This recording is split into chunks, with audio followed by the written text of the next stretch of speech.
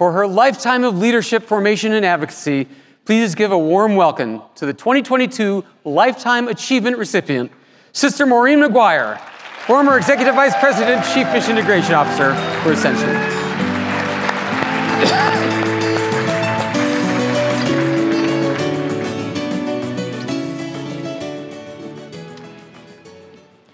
I want to share with you an idea that came to me this morning.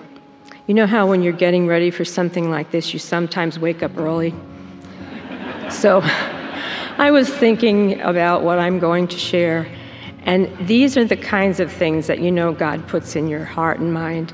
What I thought was this morning, every one of you here has a lifetime achievement already. Take some time to think about that. There may be more, but you all have one already. I'm so probably deeply touched also every time I see someone throughout the health ministry who says to me, I never forget my formation experience. It's part of who I am. So it's so life-giving and so beautiful to be in a community committed to the mission, people in every role, from leaders, frontline caregivers, people in every role.